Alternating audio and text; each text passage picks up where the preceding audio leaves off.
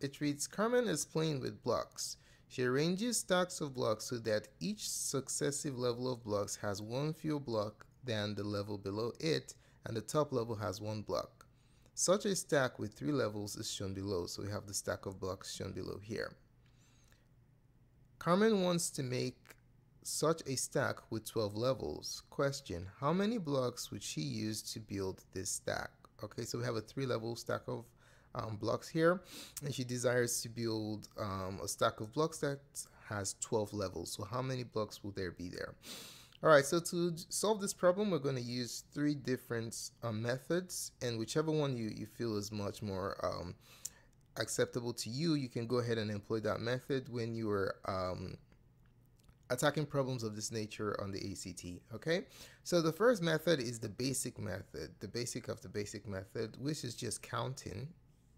It involves just counting the number of blocks that are used. All right, so let's write this down. Method 1 is just simple counting.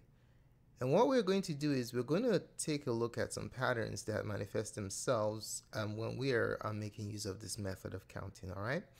Okay, so we have the blocks here. For the first level, level 1, how many blocks are there? For level 1, you just have 1 block. Let me represent it with a dot.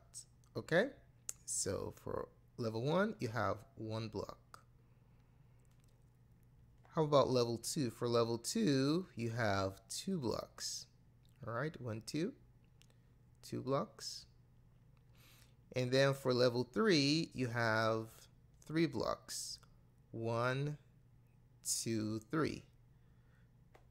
So what do you notice about the number of blocks and the levels? They practically match each other, right? So the number of blocks that are present in each level, this is basically the consecutive numbers. You're counting 1, 2, 3, you're counting your consecutive numbers. So if we follow the pattern all the way down to level 12, what do you expect there to be? You're going to have 1, 2, 3, you have 4, 5, 6, 7, 8, 9, 10, 11, 12, right? So that will be the number of blocks you have for the respective levels 11 and 12. All right, so for the basic counting method, all you just do is you just add all these numbers together. Okay, so we're going from level 1 all the way down to level 12, which will have 11 blocks, of course, and that will be your total. Okay, all right, so let's go ahead and add this, but I'm going to use a specific pattern in adding these consecutive numbers, and then you see if you can see a pattern manifesting itself. Okay, we have a total of 12 numbers, 12 consecutive numbers that we're adding. What if I proceed to add the middle 2? Okay, so if I divide 12 by 2, I have 6. So we have 6 on top, 6 on the bottom. If I add 6 and 7, what do I get? 6 plus 7 is 13. All right, let's pick the next two. What if I add 5 and 8? 5 plus 8 is what? 13. Isn't that interesting?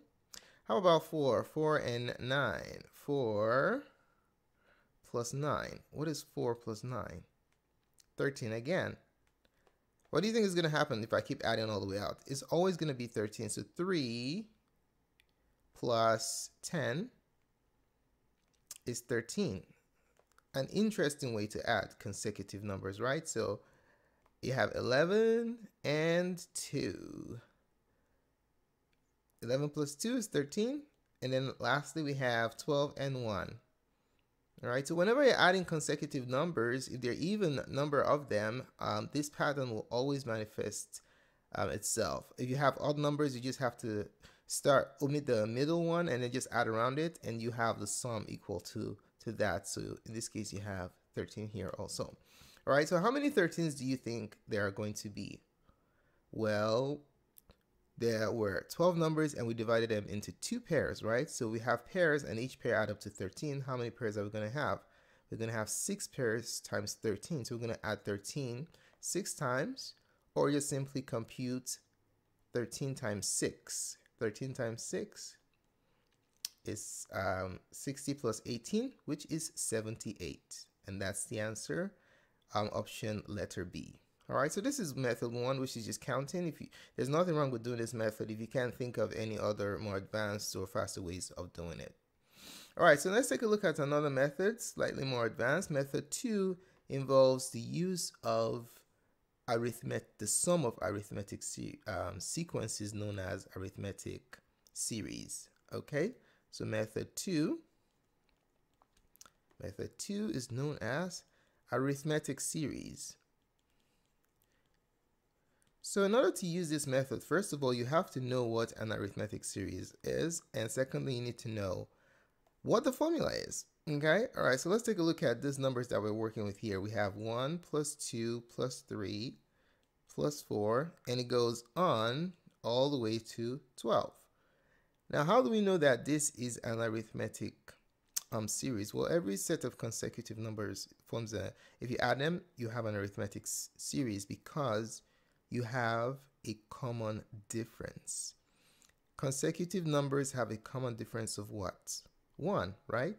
So from 1 to 2 is plus 1. From 2 to 3 is plus 1. 3 to 4 is plus 1. So if you add the same number, add or subtract the same number every single time for a series, then what you have is an arithmetic series. If you're multiplying the same constant repeatedly, you have a geometric series. All right. Okay, so since we have an arithmetic series situation here, let's go ahead and write down what the formula is. All right, so the formula is as follows. The formula is sum of n terms of an arithmetic series is n over 2 times a1, the first term, plus the last term, an. If you look at this formula, it's actually summarizing exactly what's happening here. So you have n over 2. How many numbers do we have here? We had 12, right? So 12 over 2 is 6. So we have 6 pairs. And then if you look at the formula, it says a1, the first term, plus the last term. So that's exactly what we did here. If you add the first term and the last term, 1 plus 12, you get 13. And you multiply it by the number of pairs you have, or the number of numbers divided by 2, that's 6. 13 times 6 is 78. So this formula is telling us exactly what we did here, but it's just faster and more concise. Okay, so we apply this formula to this situation that we have right here. What do we know? Based on this problem, we know that the first, well, what is n? N is the number of terms. N is 12. The first term, a1, is 1.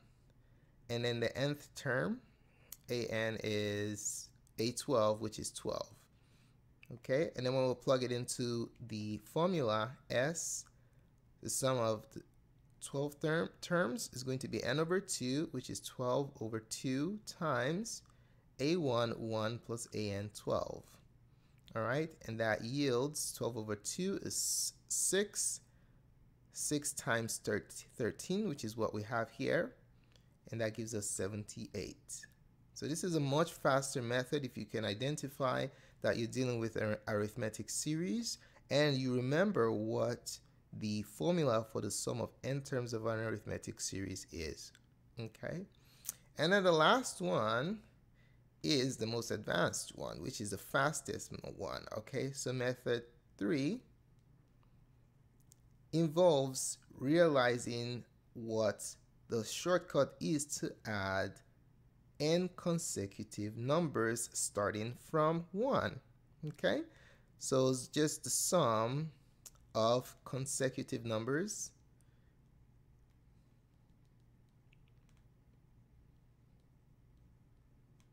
from 1.